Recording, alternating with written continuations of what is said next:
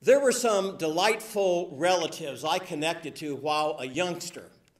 One of them was my grandmother's sister's husband. His name was Uncle Shirley. I remember as a child, I would visit and I would ask, "How are you, Uncle Shirley?" And he would answer, "Well, it's the same old 7 and 6. I never knew what that meant until years later. The expression "same old 7 and 6", it originated in England during the 19th century. It was a common reply in response to an inquiry about the health or affairs of a person, such as what many of us would use today, like "how are things" or "how are you doing?" The same old 7 and 6, it referred to the prevailing weekly wage among workers in England at the time. It was 7 shillings and a 6 pence. And it implies that things have gone as usual with nothing extraordinary. Nothing extraordinary has occurred. Business as usual. It's where I think most people are really comfortable. However, there are some other options. For the antithesis of the old 7 and 6, it would be, hey, that's a game changer. A game changer is really kind of a new introduced element or factor that changes an existing situation or an activity in a very significant way. Here are some game changers: the personal computer, the internet, smartphones, electricity, the automobile, and even outer space exploration, like the recent launch of SpaceX, which was the first commercial rocket launch provider. And they all have their individuals associated with them. There's Alexander Bell, Thomas Edison, Henry Ford, Steve Jobs, and Elon Musk. And a game changer can be positive or negative or both. Like the brutal death of George Floyd was a tragic negative, and yet it is stimulating a national discussion on race and the need for change. Well, let me ask, what was the most significant game changer of all time? The most significant game changer of all time was the cross. And Jesus was that ultimate game changer. History was divided by this change. The game changed from BC to AD, before Christ to Anno Domini, in the year of our Lord. The game changer that all people matter to God. Wow, what a game changer. For God so loved the world, he gave his son. The world, not just the already convinced believers within the walls of the church. Law was changed to grace, hate to love, and death to life. Jesus changed the game of life. Peter, preaching at Pentecost, changed the game. The Apostle Paul changed the game when he declared, "Though I am free and belong to no one, I made myself a slave to everyone to win as many as possible."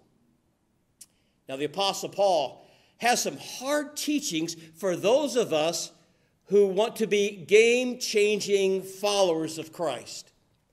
In his correspondence to the Christian church in Corinth, Paul reveals his self-imposed parameters of personal rights and freedom. He essentially says, "I will become all things to all people for the sake of the gospel." Now, why would he choose to do this? He did it to build unity in the body of Christ. It was not about him, but about others that drove his ethics. That's being a game changer. I think Paul would do anything he could so that there would not be a stumbling block in the way of the gospel being realized and the unity of his community.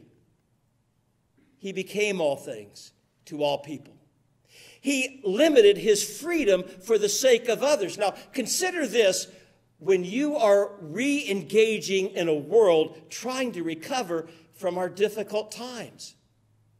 Will you become all things, as the Apostle Paul did, to show the gracious love of God and through your actions to direct others to Jesus?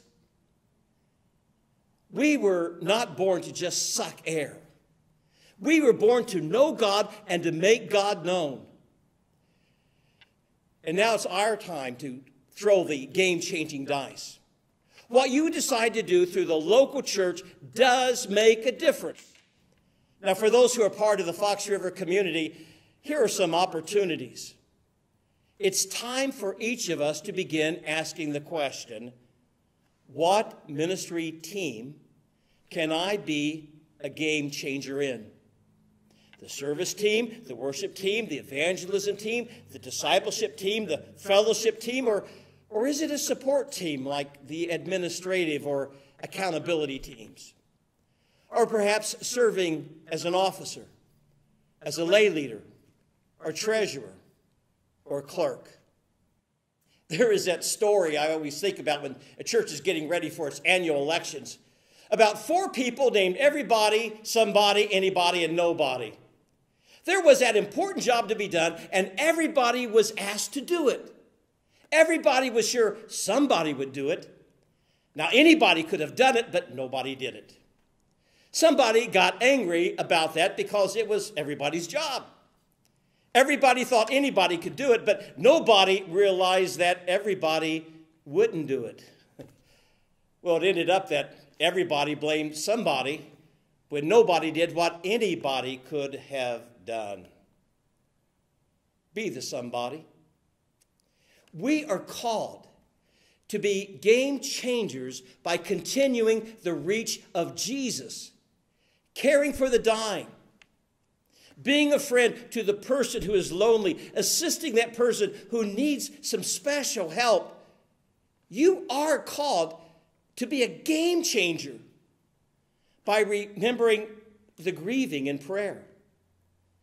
You're called to be a game changer by making sure your neighbor has some food to eat. You are called to be a game changer by telling others about the love of Jesus and inviting them to church. Jesus put it this way.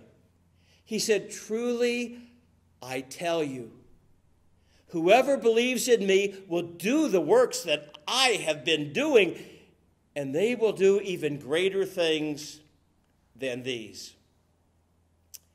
Perhaps you've heard the story of the starfish. I love the story. Well, walking along a beach, there was an elderly gentleman, and he saw someone in the distance picking up and throwing something into the ocean. As he got closer, he noticed a young boy picking up starfish one by one and tossing each one gently back into the water. He came closer still and called out, "Good morning. May I ask what it is you're doing?"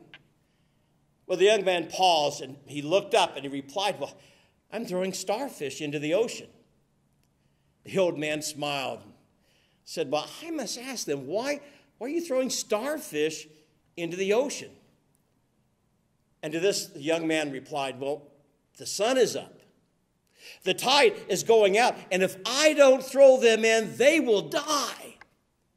To which the elderly observer commented, "But young man, do you not realize that there are miles and miles of beach, and there are starfish all along every mile? You can't possibly make a difference." Well, the young man listened, and he bent down and he picked up another starfish, and he threw it back into the ocean beyond the breaking waves, and he said, "It made a difference for that one." Will you make a difference for that one? Will you make a difference for Christ and his church? Be a change maker, and may God bless you as you make a difference. Amen.